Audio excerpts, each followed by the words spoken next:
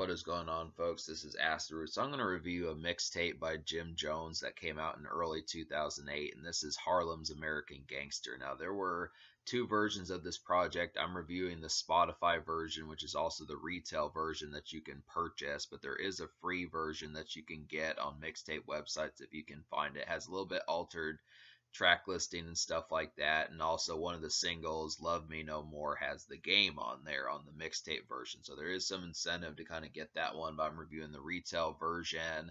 And basically this project came out on the heels of Jim Jones's Hustler's POME, which had his hit single We Fly High on there. So basically Jim Jones got a surprise hit with We Fly High. That was definitely like a very hit meme song and crunchy, kind of just Southern fried kind of song that just was very hooky and it was just all over the place throughout late 2006 and throughout 2007.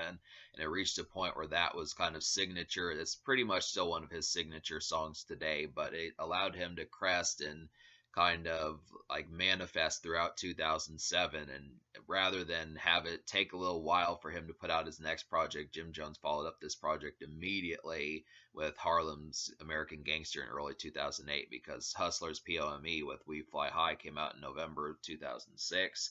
So it was really just a little over a year and you got this. So it has some hit singles on here, some pretty club oriented and hooky type songs that we're going to get to, but this is a very nice, I feel like this was a nice placeholder until the next Jim Jones project, which he did also drop a Bird Gang album that I'm going to get to and stuff like that. There's just a bunch of stuff that kind of went on, but it was just surprising that Jim Jones had such a large 2008, because really he only had like the one hit single for the longest time. It took until Pop Champagne from his Pray for Rain album for him to get like another hit single as large as like We Fly High and that type stuff. But I do definitely feel like some of this music that was kind of in between was pretty damn good. And there's definitely more hits to Jim Jones apart from just We Fly High. So that's kind of the concept. But to talk about the singles,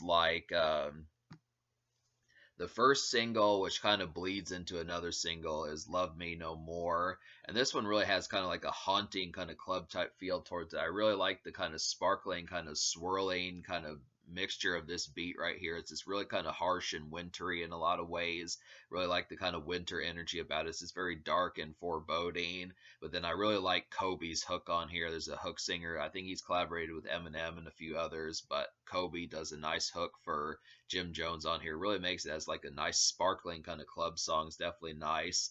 And in terms of like the music video, there was a music video for this song, and then after this song ends, which is only about 2.5 minutes, it bleeds into Bird Gang Money, which I remember that music video very briefly. But Bird Gang Money is kind of the second single, but it didn't really get like an official kind of clarity, just because this was kind of a surprise project, as it were. I mean, this is really Jim Jones's response to Jay-Z's American Gangster album, and it wasn't even a for sure type thing that it was going to catch on, I think, in a lot of ways, but it did. That's kind of the thing. So it's kudos to Jim Jones for having this project catch on. But I think back in late 2007, when it was kind of being ushered out, it was just kind of questionable. But it did have two hit singles. Bird Gang Money is a fantastic follow-up single, and it kind of has someone on here that probably reminds a lot of people of Jay-Z. His name is N.O.E. He definitely has a very similar cadence and kind of drawl as far as the way he speaks to Jay-Z. And it's just interesting kind of get him on a project that's kind of like a similarity to Jay-Z's American Gangster album, and then have someone like that on there that has that similar pitch. This is kind of the concept about it, but the Bird Gang Money is definitely a fantastic kind of club song. This really has a sparkling hook. The hook is probably one of the best moments on here, probably on the whole album. I feel like Bird Gang Money, Love Me No More, and No Fuss have some of the best hooks on here. These are like the most flashy, club-oriented type ones. I just really like the kind of vivid and vivacious kind of energy of Bird Gang Money. It's just really infectious. Really feels like a miniature party just within this 4.5 minutes of this song. It's just an excellent one. This is probably one of Jim Jones' best songs since We Fly High. I mean, Jim Jones, in my opinion, has way more hits than just We Fly High, but this is definitely one I'm surprised that didn't chart a lot higher, because this definitely had the energy of being able to. It's just a complete utter hit on here, and it's just a surprise one at that. So it just kind of worked.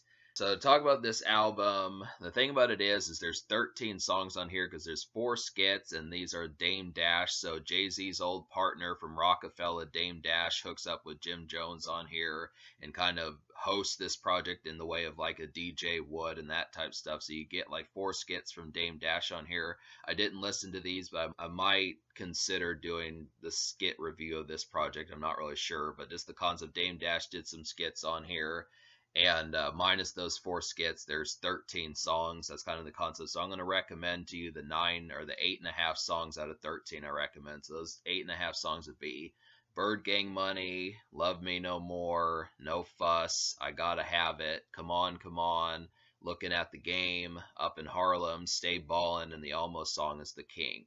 So to talk about some of these, like I said, the next best song apart from the singles, I would definitely have to say is No Fuss, and you can find this on other Jim Jones projects if you look hard enough. But I definitely like this one. It's just a real kind of oozing, kind of leery, kind of club song that just has a lot of like real swagged out and kind of charismatic kind of energy on here. Really like the kind of oozing beat and the pulsating kind of beat on there. It just has a nice vibe.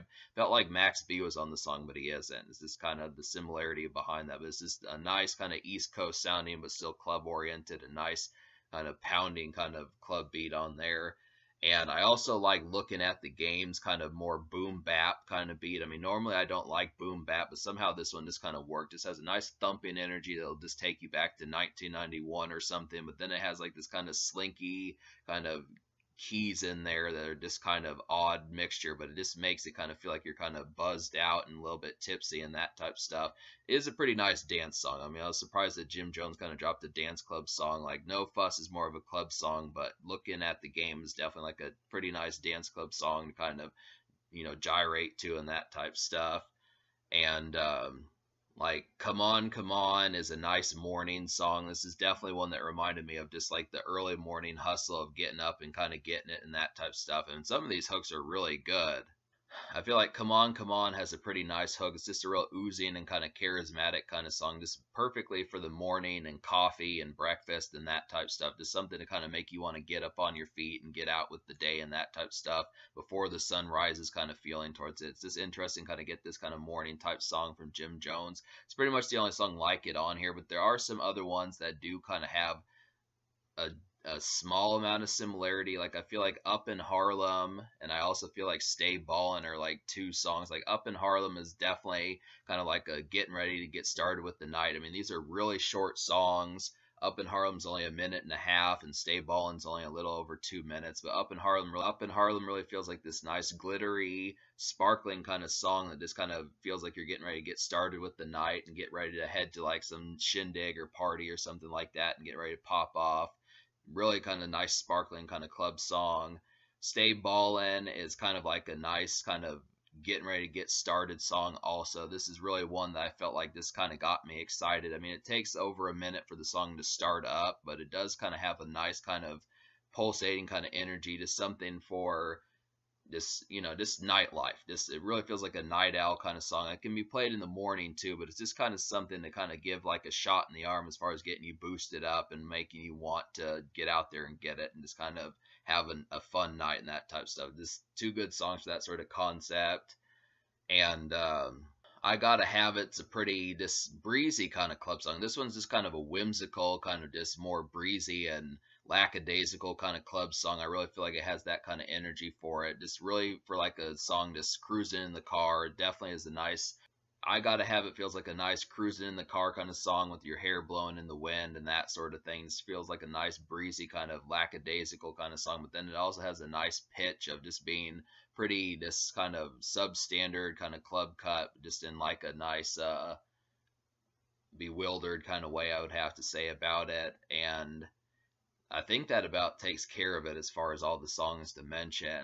Oh yeah, The King. The King is the almost song. Like I really like the sophisticated type vibes of this. This really kind of felt like a more kind of fancier party, like some sort of ballroom kind of party or something like that. Something where you'd be kind of more in a suit or just something more dressed to impress kind of vibe. Places with that would have things like chandeliers and some of those type things and expensive curtains and that type stuff. But I don't know. It's this kind of.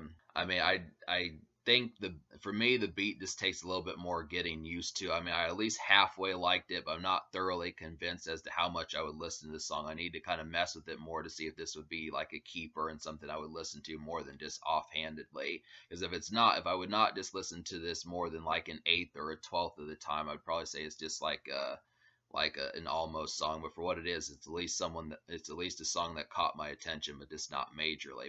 But it is kind of like a nice, fancy, and sophisticated kind of song. And so to talk about some of these songs I didn't enjoy, I feel like the intro was kind of cruddy. Just didn't really like the emphasis of that one. It was similar to Rick Ross's "Hustlin'," but just did not quite capture the energy as well. It had a very similar vibe to Rick Ross's vibes from 2006, but it just kind of felt out of place, and I don't know how well I would have seen Jim Jones pulling that off. And like Lifestyle, American Gangsta, Lifestyle, American Gangsta, and Rockefeller Laws all had some pretty bad beats on here. I just was not terribly a fan of those, and some of these were just kind of awkward beats, and I just couldn't. I mean, the album does exceptionally well with packing on these projects, especially considering that it was just a mixtape, and just considering the fact that it wasn't even expected to really chart, just because Jim Jones was pretty much only like a one-hit wonder around this time. So it's just kind of the concept of being able to say, I think this was really kind of a bluesy kind of surprise hit of an album. So it's not like I was expecting it to be a full-blown classic, but there's a couple kind of clumsy beats on here like American Gangsta and Lifestyle, and then Rockefeller Laws. Rockefeller Laws was more of like a street cut that was just kind of more not so much club oriented, but just kind of like a standard East Coast type beat that just has something to say, but I just wasn't vibing with that one either. I feel like Jim Jones's flashier lifestyle is just more interesting. More songs like Bird Gang Money and Stay Ballin' and No Fuss would probably been more up his alley. But for what it is, I mean, this project really delivered. I just feel like it really pretty much handled it pretty well, and especially for a mixtape that was supposed to be free. I think for the most part you can find a lot of these songs on the mixtape version. So the fact that this was a free project is, I would say, it's pretty much on par with Jay-Z's American Gangster album. I mean, Jay-Z's American Gangster from 2007 is quite the hot ticket, but this is pretty much a pretty solid alternative to it. If you really are just not sold on Jay-Z, but you like that kind of style of such a thing, and this is kind of up that alley.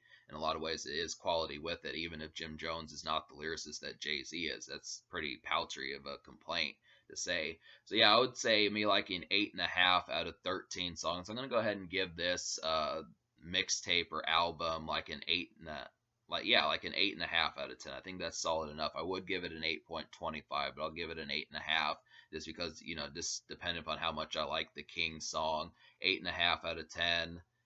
Yeah, 8.5 out of 10. So in terms of the social score, I really feel like I probably am going to have to give the social score like an 8.5 too, just because there's just a lot of quality cuts on here that kind of have a lot of this. Bird Gang Money, Love Me No More, No Fuss, Looking at the Game, Up in Harlem, I Gotta Have It, Stay Ballin'. I mean, there's just plenty of moments. Even the King has some sophisticated nightlife style to it. So there's just plenty of cuts on here out of 13 that really have the deliverance of just being a flashy kind of album and just kind of having some ornate stuff about it. So it's just kind of the combination. I just feel like Harlem's American Gangster is just kind of a more in the trenches version of Jay-Z's version, which was just kind of a more sophisticated and more OG version of that. But I do kind of feel like this concept of it, it's not that Jim Jones is not an OG, but it's just kind of, or Jim Jones is a little bit more kind of still reckless a bit more than Jay-Z kind of was. This is kind of the concept. But for what it is, 8.5 out of 10 across the board. Nice social kind of feels.